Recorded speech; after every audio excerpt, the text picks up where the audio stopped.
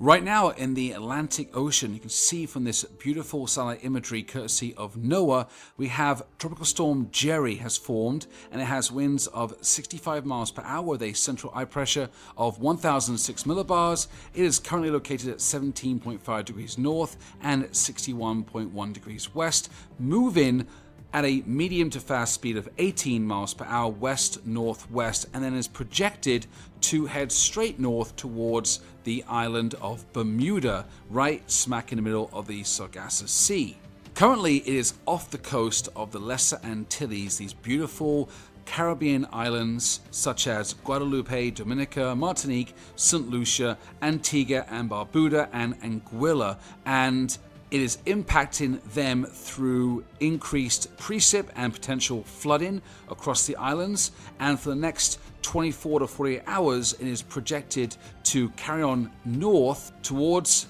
Bermuda and potentially form a Category 1 hurricane with winds over 74 miles per hour. However, this system, Jerry, is going to be inhibited by the atmospheric conditions around the Atlantic and over the northeast of the US, because we have a very high pressure right now currently over the northeastern states of America of over 1032 millibars in atmospheric pressure, which is pretty high, and we also have a moderate high over the central part of the Atlantic Ocean with air pressure around 1024 millibars. So there's only a small area of lower pressure in which Jerry can develop and grow, even though the ocean surface temperatures are very warm, around 29 degrees Celsius. The atmospheric pressure is going to inhibit any development beyond perhaps a Category 1 or Category 2 hurricane, and it's going to head north and then be deflected